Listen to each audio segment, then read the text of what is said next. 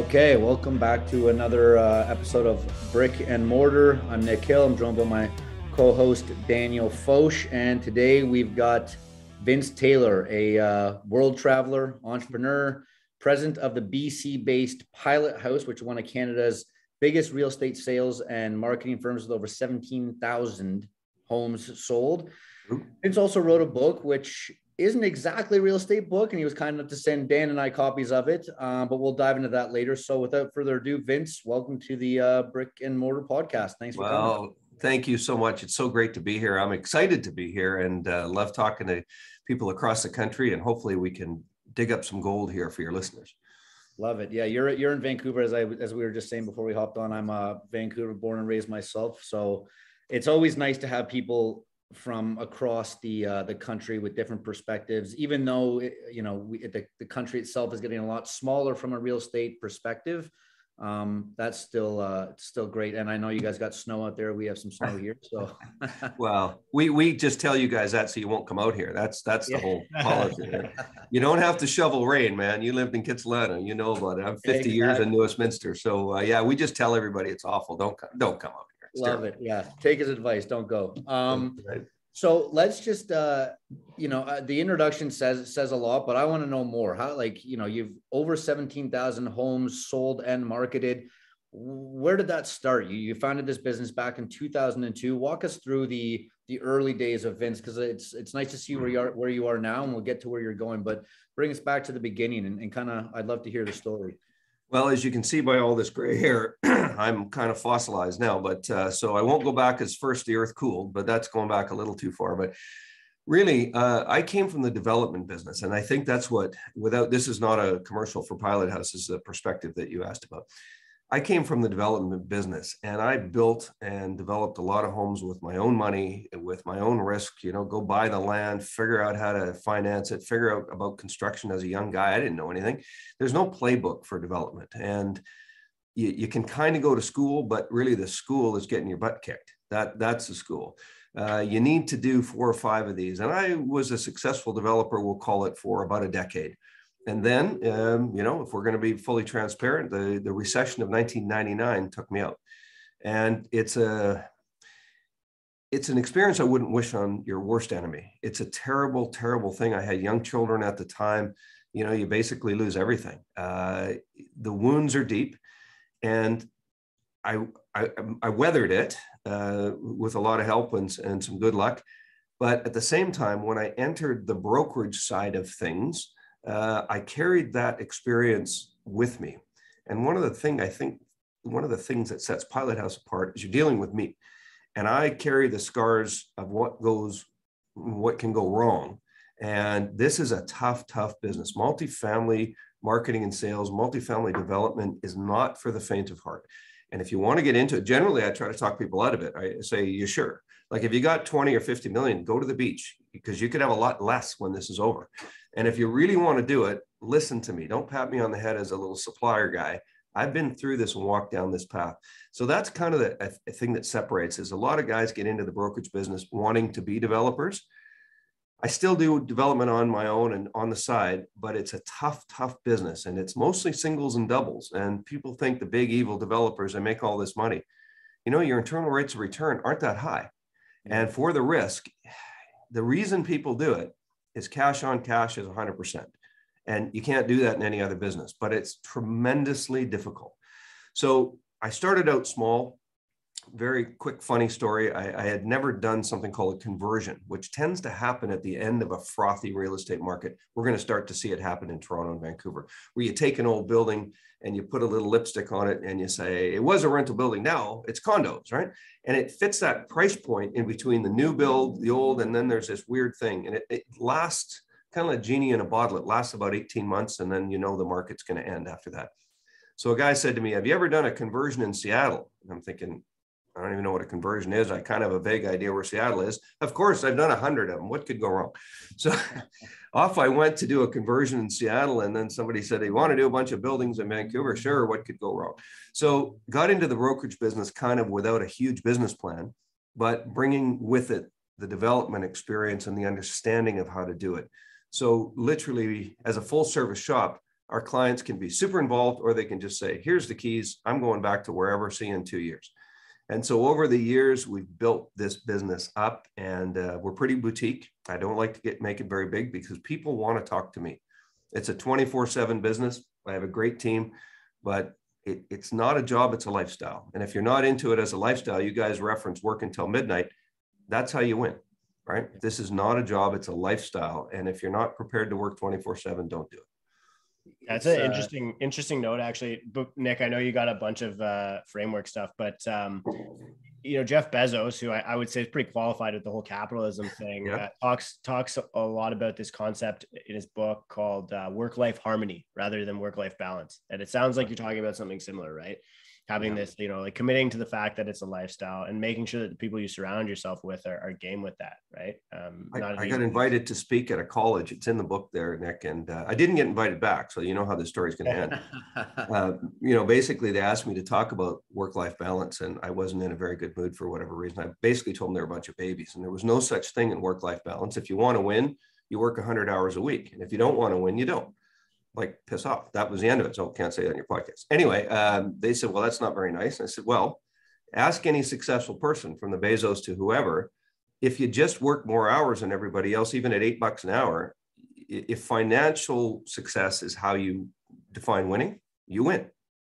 But if you're not prepared to work, then you don't win.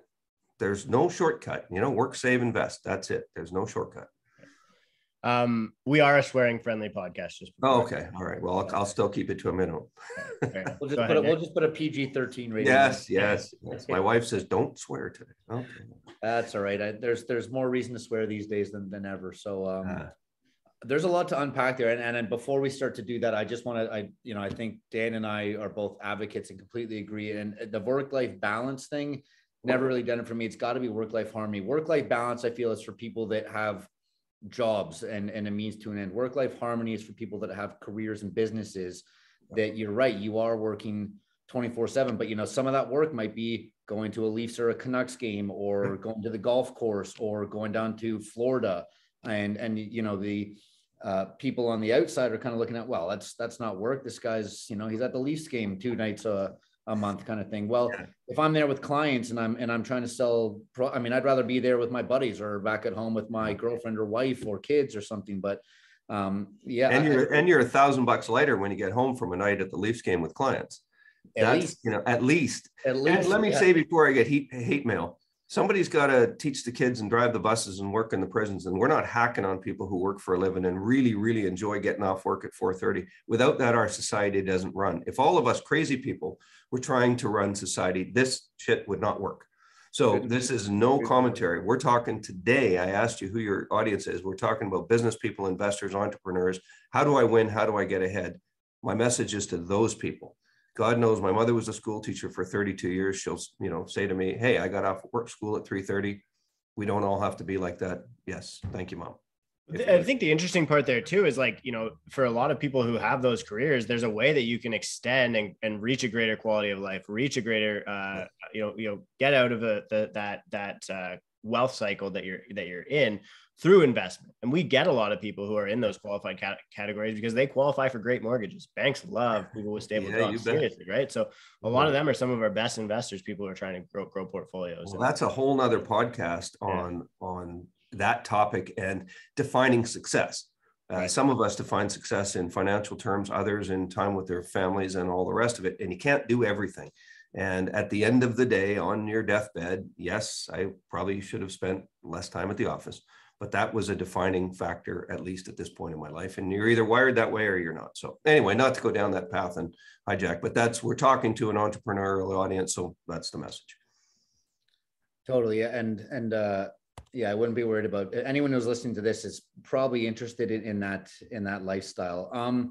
So why don't we go back? I know there was something in particular that we did want to talk about, and this is probably a good segue into that. And that's the first-time home buyers. Now, obviously that's a hot topic across Canada, as both Dan and I try to place clients, again, on the mortgage side and on the real estate side, try to place clients on a daily basis or weekly basis into what would there be first-time homes. And I'm sure it's no surprise to anyone, it's harder than ever. So take it away, Vince. What's your take on this and the incentives being provided right now in the situation? Okay, if the entrepreneurial crowd listening takes away one thing from today, I'm going to take this really, really, really seriously. Okay, if you're not taking advantage of the first-time home buyer's credit, you're making a tragic mistake. And I don't say that in a mean way. I'm 60 years old. My kids are 30 years old. So this is the advice I was given when I was 20, which seems like a million years ago. And this is the advice I give every young person who asks me and listens. There's only one way to avoid taxes in the country of Canada. That's to buy a house. And when you sell it, it's tax-free. Before you're married and mortgaged, from the first day you scrape together the money for your first down payment from Aunt Brenda or your mom or your dad or extra jobs, buy something, live in it for a year and sell it. Buy another one, live it for a year and sell it. Sure, once your kids are in school and your wife says, we're not moving again or I'm leaving, that's coming for sure. You've moved 5 times. In Canada, you can move every year.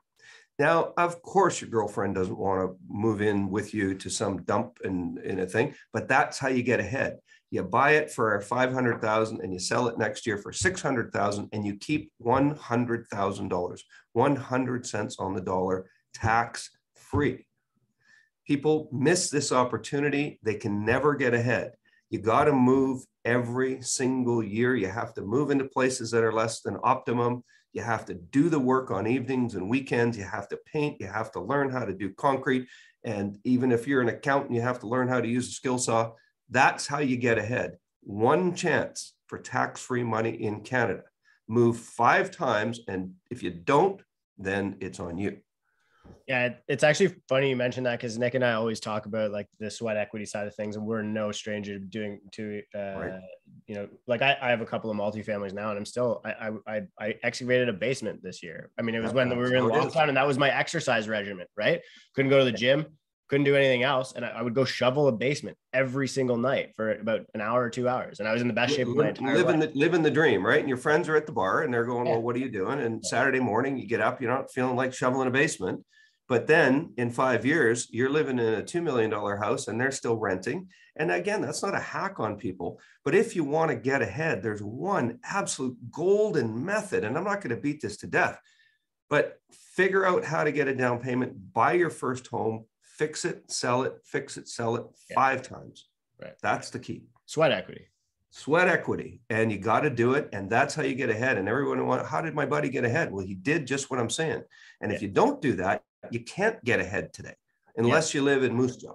Yeah. And not many people live in Moose Jaw. Well, and even then, like, I mean, you're not tapping into the annualized growth in a place like Moose Jaw. Like, yeah, sure. I mean, maybe if you're lucky and you're really good at market timing in the past 5-10 years, you could do what you just described without having to do any of the sweat part, but you really got to know what you're doing. Like you got to have the crystal ball to do that. Right. You do. You got to be in markets where there's growth and there's capital appreciation. I mean, you guys know all about cap rates and capital appreciation. That's for another day.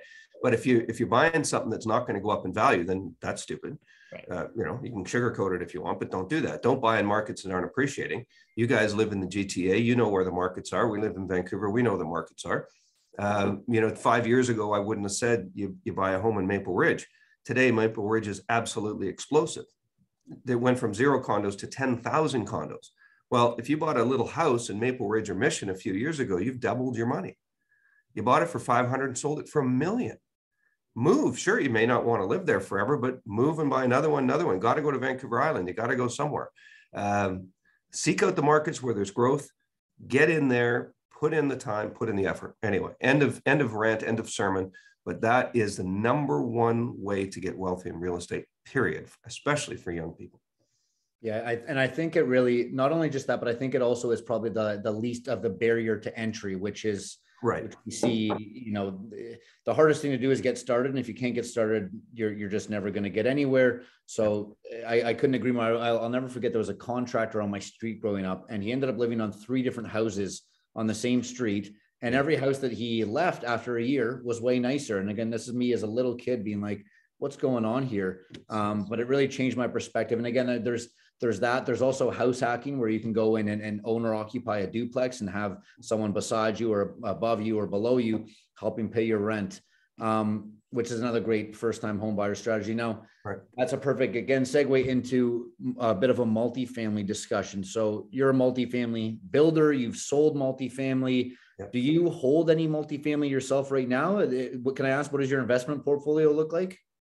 Well, it's a complex question. The answer is yes and no.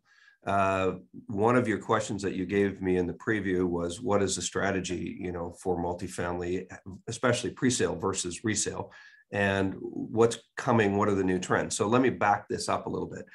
I don't believe in having an absolutely firm investing strategy. Others will tell you that you have to know what you're doing and follow. Lack of focus has made me a lot of money and lost me a lot of money, but I'll still go with that over being locked and loaded. So let me give you an example. With pre-sale in particular, there's one way in and three ways out.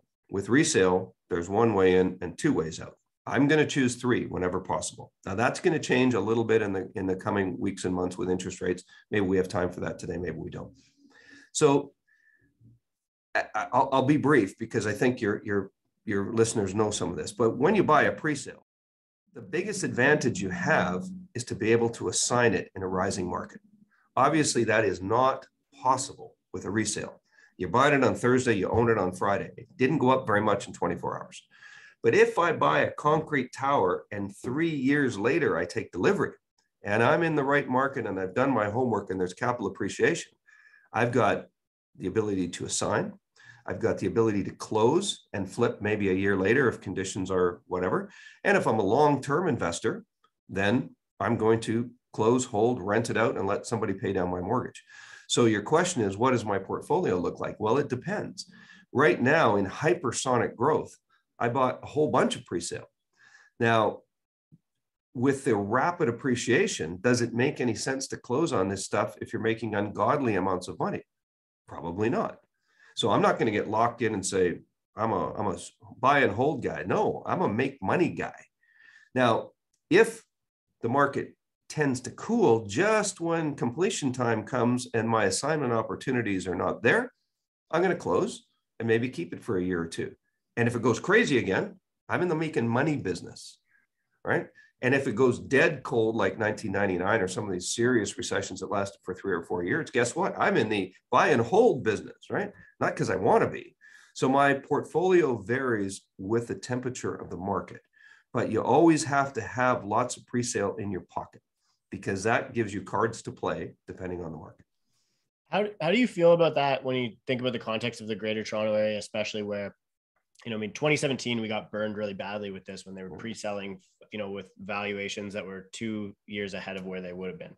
And that was on the detached market. And the reason that it fell off was because of the tax. They put in a foreign ownership tax and non-resident speculation tax. Right now, condos are selling at like $1,500 a square foot here. And the comparable resale across the street is, $1,000, let's say. Yeah. I mean, some of that spread might be extreme, but there are spreads that are, in the 30 to 50% range. Is there still opportunity to do the assignment trade like you were talking about at the beginning there? It's becoming tougher as we get to the end of the market. So an economist by the name of Michael Levy, Vancouver guy, you might remember, Nick, him and I were talking one day and he said something to me, of course, it took me a while to get through my head. He said, the cure for high prices are high prices. And I kind of gave him a dumb look, like, what does that mean? Well, I've been through 5 major recessions in my career, and the cure for high prices are high prices. So what happens, whether it's a pair of socks or a house, somebody says, socks can't cost $48. I'm not paying $48 for a pair of socks. And your buddy says, you're right. I'm not paying $48.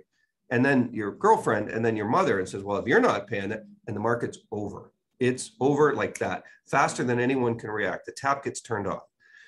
We are still, in my opinion, a little ways from that, but we're getting to the frothy tops. And what happens is there will come a day, GTA, Vancouver, doesn't matter, where the ability to see any kind of significant capital appreciation comes to an end and people say, you know what, this just isn't worth it. And it stops. So yes, there's still opportunities, but they're not necessarily in the downtown core. Now, I don't know the GTA well enough to say anything knowledgeable about which, do you go to Hamilton? Do you go, where does it begin and end? So I don't want to play that game. But in Vancouver, you have to go out where the people are moving, it's a terrible thing to say, where the financial refugees are moving. Because if you can't afford downtown Vancouver and your average household income is about 82,000, which it is across most cities in North America, you think of the guy that changes your tires or the person that's the assistant manager at Costco, maybe their spouse works 3 days a week as a child. Everybody makes 82 grand. Well, what does 82 grand buy you? Not very much, not very much. So you're not buying downtown at 14, 15, 1600 anyway. The foreign tax, don't even get me started. That was a red herring in my view. That didn't kill the market. High prices killed the market. Really? Like in West Vancouver, the properties are 34 million. Well, not many people are buying those. So let's not pretend that was the reason. Right. Same thing in Ontario, I'd agree. Yeah, and I say that respectfully. I think the whole thing's a sham, but that's another topic for another day. So high prices will end this market because people just simply run out of steam. Now, what happens then? On average, through 5 recessions that I've lived through, including 81, which was severe, that was a 22% interest rate that I was just coming out of high school, great time to get a job. So what happens is houses, condos tend to come off about 10 points. Land tends to come off about 30 points. Okay. Now, the trick is, does that mean the market's going to collapse and never come back? No, of course not. It just means that people are tired. And at $1,000 a foot, next year, it's going to be 900 a foot. You still can't buy the damn thing at 900 a foot, but you're going to get a 10% thing. The problem is that people are going to wait. You hear this all the time. I'm going to wait for the bubble. No, you're not, because you're going to lose your job in the recession too. And then you got no money. So then you move back in the basement of your mom's place, right? Sorry, Nick, basement of your mom's place, because you got to save some money. So those people who sit on the sidelines thinking they're going to time this big crash, that's not going to happen. We have an immigration policy this year of 400,000 people, plus the 200,000 that didn't show up in the last 2 years because of COVID. There are not 600,000 housing units available. There are not. We can't build them fast enough. So even with interest rates, we have a supply issue. Another podcast for why. That's another whole story. So this market, even when it takes a breath, is going to take a breath, and it's going to go 10% higher than the highest peak we ever saw. So when you say we got hurt in 2017, the only time you get hurt really is because the appraisals don't match when you come to close. That's where you get killed. The appraisal market valuations, you guys are mortgage guys, boy, some weird stuff goes on in that world because we need people to close, right? You bought it for $1 million. Now it's worth 900. You got 80% loan to value of 900. You got a $100,000 gap. Oops. Now what are we going to do? In all my career, thousands, tens of thousands of condos. This is how many haven't closed, right? Wow. People tell you, oh, they're never going to close. When the security guy at the site starts buying two, you know the world's ending. But even then, that guy finds a way, because nobody wants to walk away from fixed 50, 80, 100,000 in deposits, right? You find a way. Ultra luxury condos where the NBA guy's buying a condo in Hawaii and he paid $5 million. Now it's worth $4 million. He walks from $500,000, whatever. But we're not talking about real people. You find a way to close. Appraisals are a thing. Again, that's a longer story. But we are approaching the end of the market, to your question. It's not here yet, but it's foolish not to think that trees are going to go all the way to the sky and this is never going to end. It will, but it only ends for about 18 months and then it goes again, right? So don't fear it. If the deal's right, buy it, don't sweat it, but understand one way in, 3 ways out, which way you have to be prepared to close. And if you can't close, if you're not financially capable, don't do it, especially now. Yeah, I think that plays interesting. It's an interesting note in the context of interest rate decision as well, right? It's pretty obvious that the Bank of Canada is going to be raising interest rates throughout the year this year. A lot of speculation that they're actually. I actually am surprised they didn't raise on the 26th. They've basically told us they're going to raise on the 3rd. I think they're just waiting for the Fed at this point. It seems like they're probably going to rush to do it to get as many increases in as they can over the next 2 years, so that they can start decreasing rates again to stimulate our way out of the recession that'll likely be created by that. So it's interesting that what you're saying about that cyclicality of, yeah, it could be bad, but it could also be good in the fullness of time, right? Well, it will be good in the fullness of time. Right. Vancouver's not going anywhere, but Toronto's not going anywhere. These are world-class cities. I mean, we all know the obvious: clean air, clean water, great schools, rule of law, stable government. People come from all over the world and come to here and say, you guys live in one of the greatest countries in the world, two of the greatest cities in the world. You don't realize what you have. And the truth is, we don't. Very, very quick story, I promise. I'm standing on the corner of Cambie and, somewhere, Cambie and King Ed, with a client who happened to be Chinese. And we're standing there, and these little houses that were built in the 50s and 60s used to be worth 30 grand, 50 grand, 80 grand best, right? When you were back in Kitsilano, they were worth, 500,000. Yeah. These lots are now teardowns at $2.5–3 million bucks. Insane. I'm standing on the corner, and this guy turns to me and he says, you guys always blame me, but you're the ones who are stupid. And I said, what? He said, I'm standing here 5 minutes from downtown, 15 minutes from a major airport, clean air, clean water, all the things, great schools, and you didn't buy your land. Now you're blaming us, the foreigners, for buying your land. You stood here all these years in this beautiful city and didn't recognize what you had. And it's my fault. And of course, I'm standing there going, yeah, I could have bought it when it was 50 grand, 80 grand, 100 grand, 200, 5, and I didn't. Then the foreigners come in, scoop it all up at 2 million, and we say, well, they're ruining the city. Well, how come we didn't appreciate what we had? That's not going away. For me, the lens into Canada, in particular the West Coast, is Shanghai. Whatever has happened in Shanghai is going to happen here. So Shanghai is now $4,000 to $5,000 a foot for anything downtown. Crazy. Well, Vancouver, right on Georgia Street, the most expensive stuff's going to be $3,000 a foot. It's going to be $5,000 a foot. Now, we can pretend it's not going to be, but that's where our buyers are coming from. And 3,000 sounds a lot better than 5,000. So if you can come here and buy as much as you want of high-end product, doesn't affect the guy who works at Costco or anybody living in the suburbs.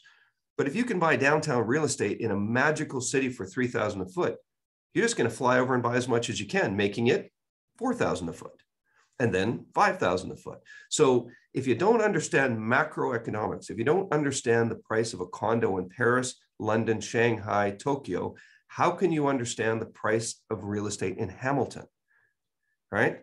Or London, or downtown Toronto? If you don't understand macroeconomics, then the pricing in these communities doesn't make any sense. But you got to get on an airplane and go and see and say, okay, that's the buyer. That's where they're coming from. 400,000 people are coming with wallets stuffed with cash, buying our stuff at half price. Yeah. Right? Macroeconomics is the key to understanding microeconomics in real estate. I think global macro too. And that lends itself well to the concept of density, right? People are like, why are these developers all building 3,300 square foot condos? It's like, who's going to buy that? And it's like, well, go to Shanghai and go look at the average square footage of a condo. It's a pretty simple question to answer when you have an economy that's driven by 400, 500,000 immigrants a year. Like, it makes exactly sense. Right. Yeah. And it is a trend towards housing. And it's a great question that you posed me. I have a note on there, where is it going? And we can talk about that a little later, but where is the trend going and how and why? And can homes get smaller? And what are people going to expect? And it's a great question. So please, let's come back to that if we have some time. For sure. And this reminds me of other conversations we've been having where we see real estate in Canada being forced to be more of a national conversation, right? I mean, okay, and Dan and I have this conversation. This came up in the last podcast. It's a drive to the qualify market, right? So if you can afford to live on Cambie, because I know those houses, and unfortunately, 95% of Canadians won't be able to afford there. That's then right. You drive north, you drive east, you drive south, you drive west, and you find a market you can qualify and you live there. And then, just to throw in an old real estate cliche, it's not timing the market, it's time in the market, right? You're not going to be able to, as you just said, you've seen 5 cycles of ups and downs, and it always comes back, but it always goes down, just like the stock market. And we're even seeing it with crypto now, which we don't have to get into because that's a whole nother story. But there's peaks and valleys, and whether you buy at a peak or whether you buy at a valley, I think it always goes back to that strategy. Whatever your strategy is, if you're if you're a buy and hold guy, which I am right now for a larger part of my portfolio. However, Dan and I just locked up a flip, which is a totally different, that's outside of my comfort zone. I haven't really done something like that before, but that's a different strategy because we're going to capitalize on the burning hot market right now. We're able to get something and flip it. Why not? That's not something I would buy and hold. So I agree with everything you said. I think it just always goes back to what that strategy is. And then I think that strategy goes to what your why is, right? So like we spoke earlier, is it financial freedom? Is it freedom of time? But in my personal opinion, everything should be based off of finances, because finances are the way to get your time back and the way to get, provide for your family and provide for your charities and to really make an impact in the world. Only the rich can help the poor, even though it's not a popular saying. There it is. I want to go back on 2 points that you made. Sure. To give you another old cliche, you don't wait to buy real estate, you buy real estate and wait. And that's been, kicking around since the 70s. The other thing, though, I'm going to give you an asterisk because I love what you said, but I'm going to give you an old man, finger wag. You drive till you can afford it, right? That sounds nice, and we get it.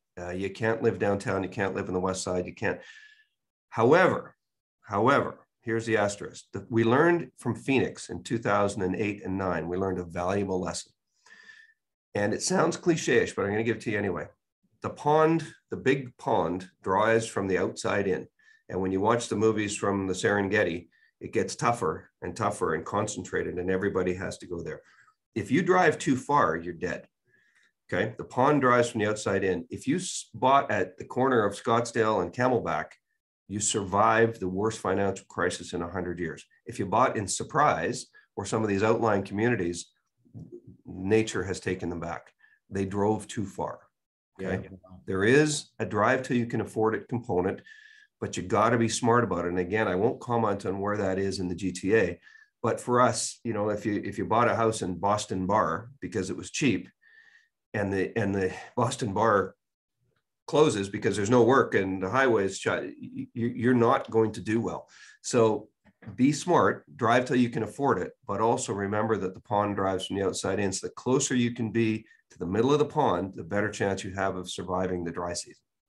Yeah, I've never heard that before, and I love that, and it really does resonate. But that goes back to, a deal's a deal. So not always though. That's just my old man voice. Not always. Just keep that in mind, that if you're outside the pond in Africa during the dry season, you're dead. And that goes for real estate too. You're dead. So don't go too far. And that's the diversification of exit strategies that you talk about. I mean, I love that as a primary principle in real estate, right? One way and three ways out. You can't say it better than that. Make sure you got your ass covered on the way out. And be flexible. Don't get yourself too locked in. You said, Nick, you're not comfortable with flipping. No one went broke taking a profit, right?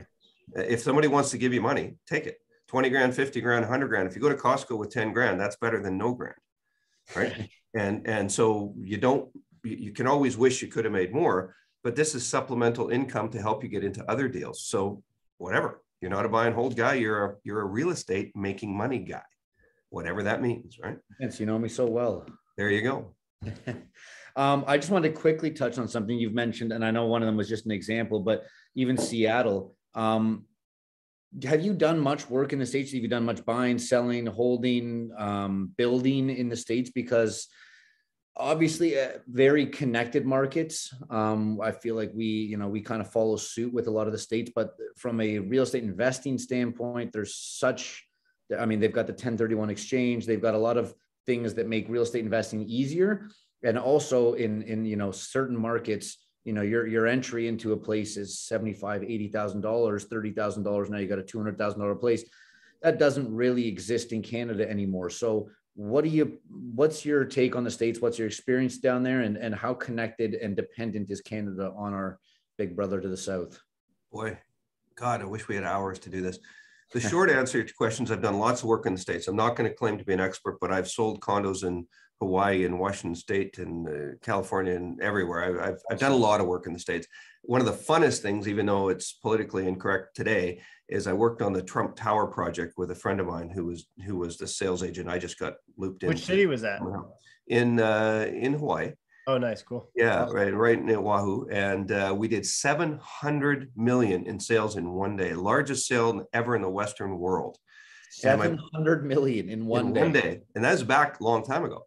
So my buddy says, hey, you want to come over and work in Hawaii? I'm not paying you, but get over here. We're going to go have some fun. Okay, fine. So we get there and he says, I got a job. You're going to be in charge of customer dissatisfaction. I said, well, I don't want to be in charge of that. So what happened? Of course, we booked 2 days of appointments, and these are big, heavy hitters, right? NBA guys, movie stars, everybody's flying in with their entourage. We were sold out by 3:00 on Saturday with a full day on Sunday of people showing up to 8:00 in the morning. I'm here to buy my condo at the Trump Tower, Waikiki. Oh, well, good news. You made a great choice. Bad news, go see Vince. What do you mean go see Vince? Vince had to explain that we were totally sold out because we couldn't have known. I mean, you always overbook a little, but we were overbooked by a whole day. It was so beautifully done, and the timing was right. And the guys who did it, not me, deserve all the credit. But what an experience to see that level of sales and how pre-sales works and how you line people up and who gets to go first. And oh my God, that's another whole, I'd love to share that with you, but that's another whole podcast. So yes, here's the answer to your question. I wouldn't invest in the States right now unless you're very, very sophisticated. I would avoid it altogether for those who are listening. Not because there aren't opportunities, as you say. You can go into Palm Springs, you can go into Phoenix, you can buy a little condo that you can use. But when you get really to understand the taxation rules and moving money across borders and how it actually works, for most people, it isn't worth it. If you can't leave your money down there, if you can't figure out how it's done, the withholding taxes and all these things, the amount of red tape for a Canadian to buy there. And I know people are going to say, well, you don't understand. I do understand. So save the hate mail. Don't bother. Don't bother. Go to Florida. Love it. I love the US. I would have a place in Palm Springs, this and that, but I would have it to own it, to use it, because the sophistication level of understanding the rules is not really plausible for the average investor. Did you say you have a place in Palm Springs? I was just down there. My wife is harassing me to death as we speak. I was looking at places this morning, and that's because we're old and we want to play tennis, and that's what old people do.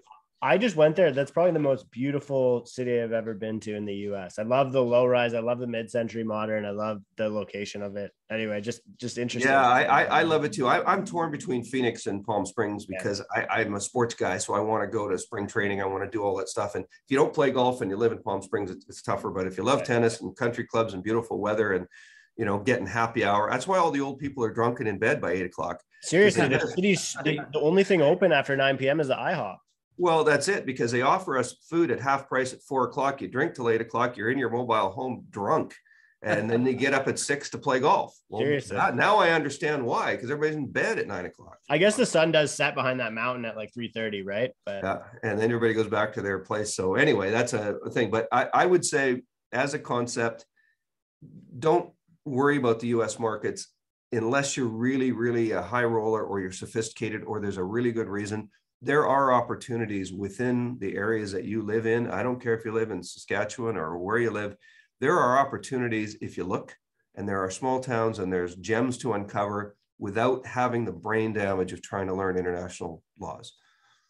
Yeah, couldn't agree more. And this is something that Dan and I talk about together, talk about with our investor communities, and talk about to our clients is, deals are scarce these days. 10 years ago, you could go find an off market or an on market deal, and there was gold everywhere. Those days are done. Now it's about creating value. It's about finding what could be a good deal and turning it into a great deal. And how do you do that? You do that through knowledge, sweat equity, and having a good team. All things that you've mentioned. Work, save, and invest. There's no shortcut. I wish there was. But you got to work more than everybody else. You got to save more than everybody else, and you have to invest better. And there's no shortcut, Not even NFTs. Well, my son bought one yesterday, and I'm still scratching my head. The greater fool theory. Yeah, I'm too old. One, eh?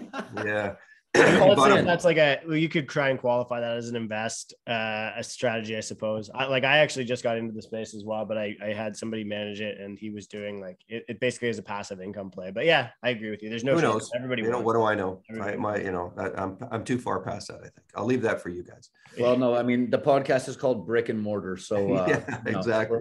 we're right there with you. No, I mean we're that. Yeah, that's a little out of my headspace as well for now, but. Yeah, it sounds like we could have a number of these conversations in the future. So we'd love to have you back on as well. We want to be mindful of your time, obviously. Nick, is there any other questions you wanted to ask before we wrap up? Or Vince, is there anything you wanted to add? Well, I think one of your questions that you posed to me is, what do we do in the face of rising interest rates? Yeah. And so let's do that if we have time. And let's talk about what does the future of multifamily look like? These are two passionate ideas for me. Can we do those two? Absolutely. Yeah. Okay. So interest rates have to go up. Let's go back to macroeconomics. You can't run a country without a nominal interest rate of about 5%. So basically, this is BS that we're having now, even though we're taking advantage of it. Pension funds are collapsing worldwide. Europe is collapsing. Everybody's collapsing because you need 5% because of the rules of pension funds. They can only invest in blue chip things. Well, if your bond rates are, let's call them 1% or zero, how can the Ontario Teachers Federation afford to cut checks for every retired teacher when they're investing their money at 1% with an inflation rate of 4%, right? That doesn't take a genius to say we're going backwards 3% and the teacher's not going to get their pension check at some point. If you don't have 5%, you can't run a country. That's why Europe is begging us not to raise interest rates because of a whole bunch of stuff going on over there. But if we don't raise interest rates, we kill our own country. If we do raise interest rates, people who own our paper are going to default. So the central bank is caught. They're caught in an impossible position right now. But to think that interest rates aren't going to get back to 5% is childish. They have to, or our country implodes. People like me, old age pension, 5 years from now, I don't think there's going to be any with interest rates of 1% because we simply don't have any money. I'm not getting any. Okay, number one. So with interest rates going up, what happens? It becomes tougher and easier for investors. What's going to happen now? Because it's harder to obviously finance, because you guys are mortgage guys, but prices come off when interest rates go up. So now we have an offset. But more importantly, every quarter to half point in the increase takes 100,000 buyers out of the market. Now, we could argue it's 80 or 102, doesn't matter. Use 100,000 for today. People that you know that are barely qualifying as a mortgage guy no longer qualify once rates get to 4%. They are out. Well, what does that mean? That means tens of thousands of new people that have to rent. Well, guess what? You guys own all the properties. Yeah, you had to finance at a higher rate, but yeah, it was 20 grand cheaper because there weren't as many buyers. And so this is a balance. Investors win during this time. This is the time. Now, let's go back. One way in, 3 ways out. No, one way in, 2 ways out. Because there's no capital appreciation for the next few years. So if you understand the rules of the game and you know you're a temporary hold or a buy and hold, but your rents are going to skyrocket, you think they're high now, what happens when hundreds and hundreds of thousands of people can't afford to buy and still need a place to rent? The market's going to go completely insane. This is a golden opportunity. And that's why the rich get richer, because guys sitting in cash right now who are starting to take their assets off the market, like you guys are doing, flipping, put a little cash aside. So when you take advantage of that development community that can't sell their last 5 homes, you go in and make them an offer that he can't refuse. Your rents are going to go up. Sure, you paid 3% interest rate. Who gives a damn? It's a cup of coffee a month. Who cares? But people get so caught up. If I don't get 1.89%, I'm not I remember all of us were 10% interest. That's what interest rates. Forget the 22%. That was an anomaly. If you could get money at 10% in most of my career, that was awesome. So 3%, 4%, I don't give a shit about that. Yeah. If the deal's right, buy it, pass the cost on to your tenant, because there are thousands and thousands of new tenants. Segue. What does multifamily look like in the future? And this is maybe our last thought that we have time for today. In Canada, according to me, we have put a lot of pressure on people from the golden era of the 50s on, that you buy a condo, you buy a townhouse, you buy a single family house, you raise your family, you go back to a condo or a townhouse, and then you die and they bury you out back. This is the cradle to grave scenario. And we put a lot of pressure on ourselves to say you're not successful if you'd never owned a house with a picket fence and you had 2 kids and a dog. That is not the macroeconomic view of housing anymore in the world. We have to quit saying to people that if you choose to live in a vertical community, I love that, I wish I said that, vertical community, that you're a good person. You can live in a vertical community for your whole life. So what does that look like now? This is where the development world has to change, and it's changing rapidly. Cradle to grave. You buy a studio, you get yourself a girlfriend, you buy 1.5, you buy a studio and den, or a 1-bedroom and den. You have a couple of kids, you move up to the 18th floor. Your wife leaves you, you move back to the 9th floor. You end up, you die or she dies, you're back in the studio and they bury you out back. Okay, so what if I never left this building? What do I need to successfully live? I need privacy, I need recreation, and I need amenities. I need to be proud of where I live in this building for the rest of my life. What does that mean? That means I have to have wonderful amenities that we never used to provide. We used to provide a gym with 3 weights and someone stole it and the TV clicker never worked and they didn't have batteries and the whole thing was done, right? But now I need a place to have my online shopping delivered, my groceries delivered, a spectacular amenities room with the biggest TV that world has ever invented, free flowing food, Wolf and Sub-Zero. I need privacy, but I also need places of community.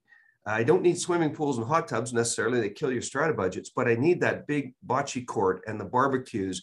I need a place to recreate because, as you alluded to earlier, homes are getting smaller. That's a fact of life. So if a home is meant to sleep in, where do I live? Well, I live within my vertical community. So as developers, and I'll count myself in a minor one, we have to rethink how we design buildings without blowing out the strata fees and provide amenities for life.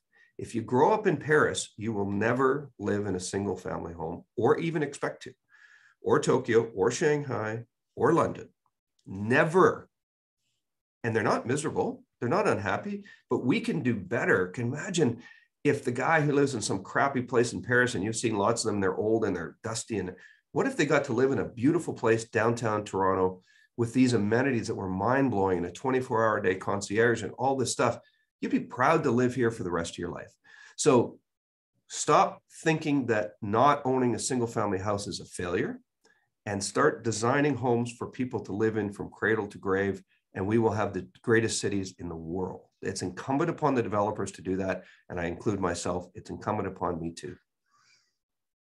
Yeah, wow, that's I like that. That's pretty profound to think about it like that. I do think it's the next frontier for Canada, though, and I think it bodes well for the conversation you're having about the rents increasing. Like, we haven't seen a reurbanization of demand yet from like a post-COVID world in the GTA. Rents are still down. They were at historic highs the month before COVID. They hit all-time highs, and now they're at, they've come off by 20-30%. That's because people couldn't buy because pricing was also all-time high. Right? Yeah, I mean, and you look at a country that's resource rich, that has, we've done well at agriculture. If anything, global warming is actually a good thing for us. Not saying globally that it is, but now wait till you're going to get hate mail now. Yeah, I'm not disagreeing, but it's your turn. For sure. But for Canada, I mean, the reality is it would be for a growing season and for in climate migration, et cetera. Yeah. But if we're going to urbanize and focus population, people live in the cities, and then the areas outside of the cities are for making those cities work, growing food, producing goods, et cetera, et cetera, et cetera. Right. So I'm interested to see, I completely agree with you, but it's interesting to think about it, even in that macro context, that global macro context, where you see areas that are functioning exceptionally well globally, China being a really good example, how that looks. Because a lot of Canadian investors, micro thought investors, aren't thinking about the things that you're talking about. Well, and you can't understand Hamilton if you don't understand Shanghai. Right. And that's the bottom line. And I mean, from where you guys are, to pop over to Paris or to pop over to London is easy. Go walk around, go see what a single family house costs there. And Hamilton looks like a bargain. Yeah. So all of a sudden people come back. I can't believe I could have bought this house. My grandfather, whatever, don't care. Yeah. The people who come to our country stuffed full of money are buying our stuff because we are not bold enough or sometimes smart enough. Like the guy chastised me. It's my own fault. I watched this growth and I didn't buy it. Why didn't I buy those places when they were 100 grand if I was smart enough to know they were 2 million now? You know? Yeah, and a lot of places globally do. They, you know, places that are further along in their economic life cycle. To us, they look at Canada and they're like, "This is the new world. This is the next frontier. This is an early stage or early cycle real estate economy." Right? We look like settlers to them. Right. You know, a bunch of hillbillies that don't get it. Right. They come in, scoop up all our real estate. You know, hide the women, hide the silver, and hide your real estate because the bad guys are coming. Well, why wouldn't they? Yeah. When it's such a fabulous place that we have created. Yeah.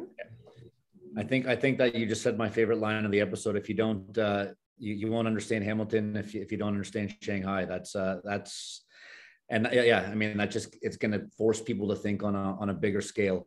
But unfortunately, Vince, I think we're going to have to try to wrap it up. We usually try to keep it to 45 minutes kind of thing, but obviously we could probably talk, the three of us probably chat for the next couple hours. You bet. We'll have to have you back on for a round two to, you know, maybe later on in the year after we'll see what the next two seasons hold for us, and maybe have you back on later this year. Is there anything you want to finish off with? We usually like to give everyone the opportunity to have a little bit of a plug. If there's anywhere people can reach you, please provide that information. Yeah, please. I love it when people call me, and I really do answer, and I really will call you back. I'm easy to reach at Pilot House Real Estate, and just call me. My phone number is posted there. Everything's there, and look me up, send me an email. If you're thinking about investing, I love this stuff. So if you're looking at a property and say, what should we do? And be prepared for a tongue lashing. If you're going to go because your girlfriend said we got to buy a shiny one. No, you buy a fixer upper. And if she really cares about you, she's going to move into this pile of shit with you. And that's the way it goes. Work, save, and invest. Don't cut corners. And that's relationship advice right there. Well, there it is. And if she loves you, she'll come with you. And if she doesn't, then goodbye. Because I said this on a podcast a while ago. You're out there surfing in Hawaii and you see these people who don't catch waves. They sit there all day and they say the surfing's crappy. And then there's always that guy that starts paddling. And he's going to make something out of a wave, and he's going to paddle. And the best kind of metaphor I can think is you got to paddle, man. You can't sit there and say, pretty soon it's going to be better. Get into the market. They say there's 2 times to plant a tree. One was 10 years ago, right? And if you don't paddle, you don't play. And all those people who are going to sit and float around all day and say surfing sucks, same as investing. Get paddling. Help yourself. Find a way, get a buddy, get a friend, quit complaining, buy something together with somebody, get into the market. Because if you don't, you're out. And people have been telling me that it's too late since 1976. Well, that's a while ago now. And in 2096, they'll still say, it's too late. It's too hard. Paddle. It's a lifestyle. There you go. Old man advice. I love it. Thank you. I love that. Yeah. Keep paddling and move into a shitty place with your girlfriend, everybody. There it is. That's relationship advice. Page 10 of my book. We'll talk about that next time. Awesome. All right. Thank you so much, Vince. It's been great. Talk to you guys soon. Bye for now. Bye.